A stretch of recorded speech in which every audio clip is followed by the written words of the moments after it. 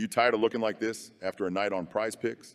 For the price of that Big Mac combo you chowed down on this week, get access to hundreds of picks. Connect your Discord to WAP with the link in the description and be added straight to the premium Discord. We'll be sending every single Prizepicks slip we place. Let's get some Prizepicks in today, guys. It's a beautiful sight when your slip goes up perfect 6 for 6. A nice 25x or 80 into 2K. No, it wasn't the one from the video, but I know a lot of people from the Discord watch these videos, and we were all sweating this one out on Jackson. He needed a touchdown in the last around minute and a half, and he actually ended up pulling through. So we got that. And then on Underdog, we also went up a couple units. We hit this one, and this one. So 1800s in returns, but we put about 13 slips. So that's $500 in profit, or 5 units, depending on how much you're betting. We also hit this one this morning, but that's for today's profits. Starting the week off strong, we went up about 25 units last night. So 2K for me. So other than that, we also almost got this one on hockey.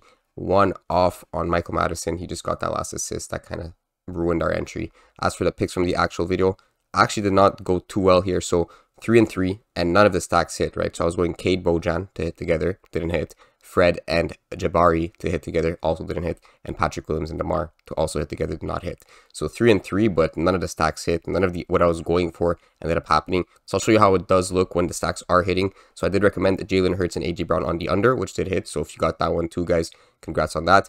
But here is a good example. Dylan Brooks hit with Sengun. So Brooks on the over points, Sengun on the over assists, hit together. Tyrese and Buddy Hield also hit together. Of course, we got the direction wrong. But had we went unders on both these, this is another perfect slip, right? So Jalen Hurts and AJ Brown also hit together.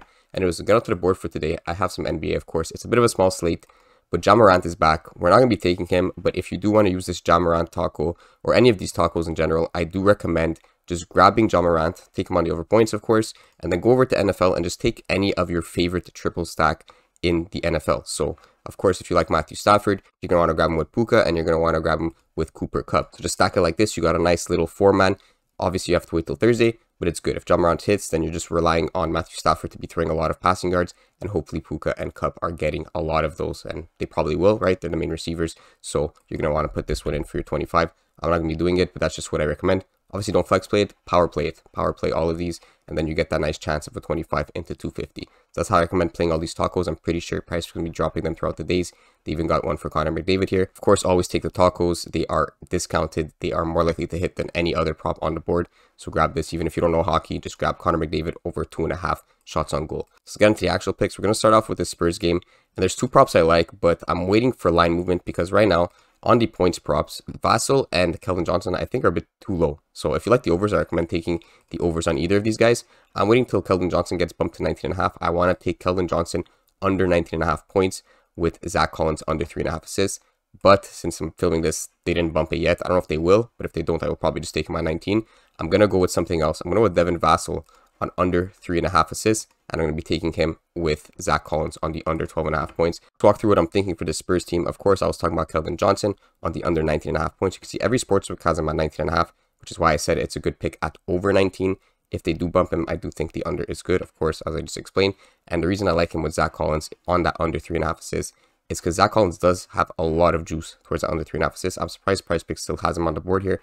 Minus 130 on a couple of books, minus 135 on BetMGM, and minus 120 on PointsBet. So Zach Collins and Keldon Johnson is a very, very good duo to be taking.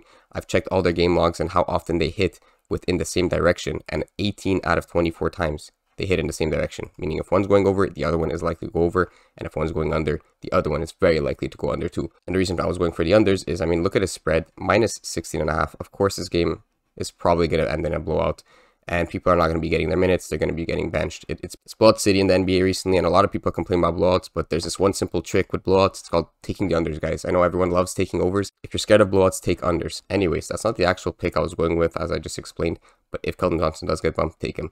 But we're going to go with actually Devin Vassell on the under 3.5 assists. He has some juice kind of all over the place. Caesars has some juice towards the over. Final has some juice towards the under. Generally, it's about 50-50.